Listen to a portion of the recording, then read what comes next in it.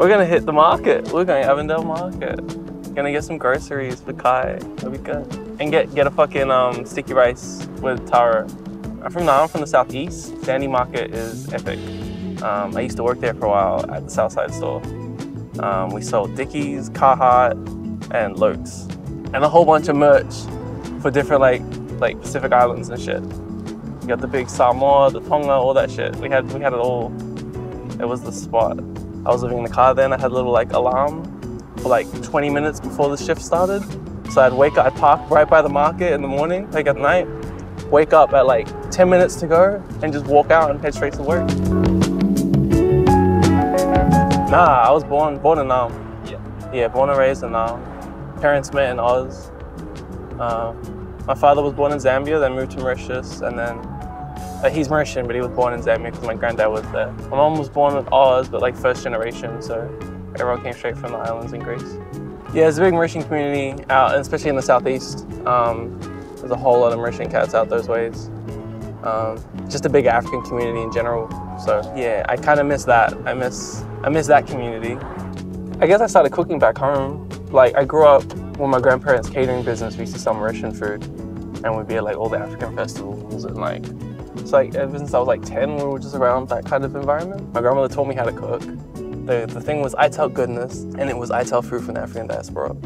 So it was like any place that we had been, types of food that were just naturally plant-based already. Remember this shit? Yeah, that's already vegan. Like, you be eating this shit, you just don't really recognize it. But yeah, a lot of I tell stews back then. A lot of Mauritian food.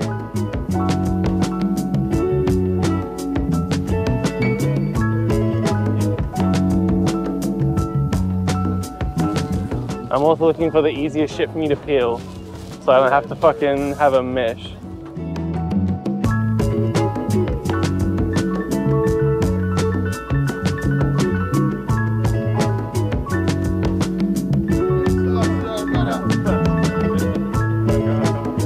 I don't mind the really shit too.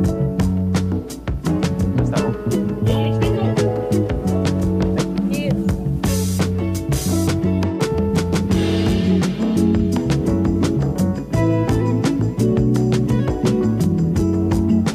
It's sticky rice with banana.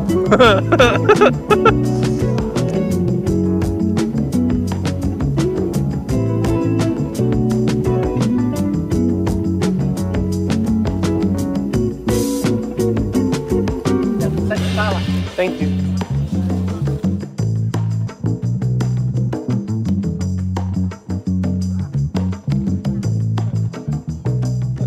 So we've already gone to 2 fucking spots with no luck.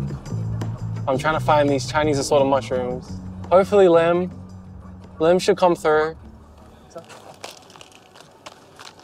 Finally. Yeah, I started working at Verona, and that's where I started chefing, like in an actual kitchen. That wasn't like my makeshift stuff with my grandparents' catering gear. And that obviously had its difficulties because it was Verona. But it was great because I got to meet so many beautiful people. I met Dylan. I met everybody over there. It was nice. It was a nice spot.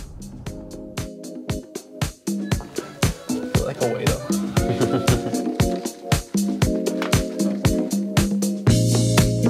So it's gonna give us some like much needed umami. Some like real rich, savory buzz.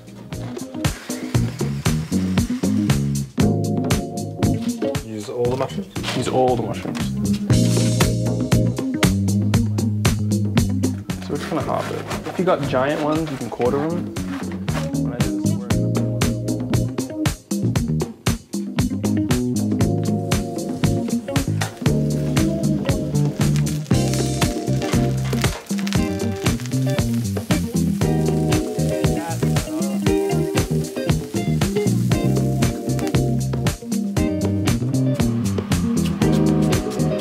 gonna go in with the onions.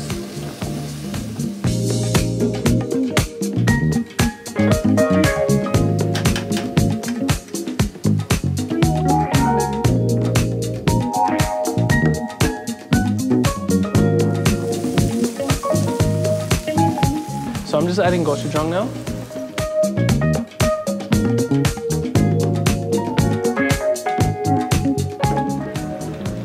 that go cook off a little bit.